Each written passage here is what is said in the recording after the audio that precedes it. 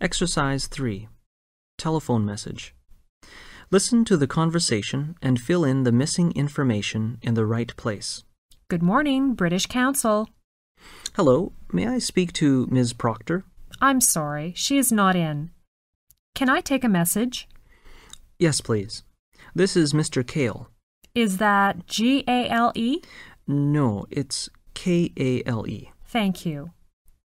Please tell her the meeting is on Tuesday at 9:30 in room 214. Tuesday at 9:30 in room 214. And would you ask her to call me this afternoon to confirm this?